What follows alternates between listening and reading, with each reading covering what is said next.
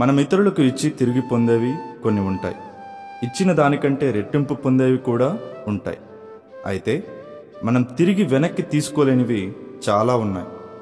నేలపై ఒలికిన నీళ్లను, నోటి నుండి జారిన మాటల్ని మనం తిరిగి తీసుకోలేం.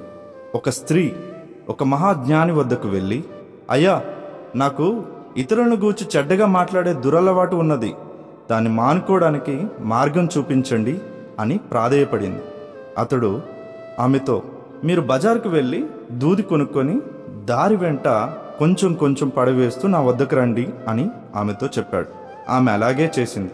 ఆ జ్ఞాని ఆమెతో, ఇప్పుడు వెనక్కి వెళ్ళి ఆ దూదినంతా ఏరుకొని రమ్మన్నాడు.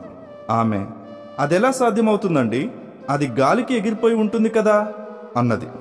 వెంటనే అతడు, మీరు మాట్లాడే చెడు మాటలు కూడా లోకంలో అలాగే వ్యాపిస్తాయి, వాటిని మీరు తిరిగి వెనక్కి తీసుకోలేరు, కాబట్టి మీరే ఆ మాటల్ని అదుపులో ఉంచుకోవాలి అని చెప్పాడు.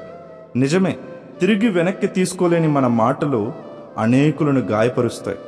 బైబిల్లో యోబు అనే భక్తుడు పాపం చేయడానికి నేను నా నోటికి చోటియ్యలేదు అని ధైర్యంగా చెప్పాడు.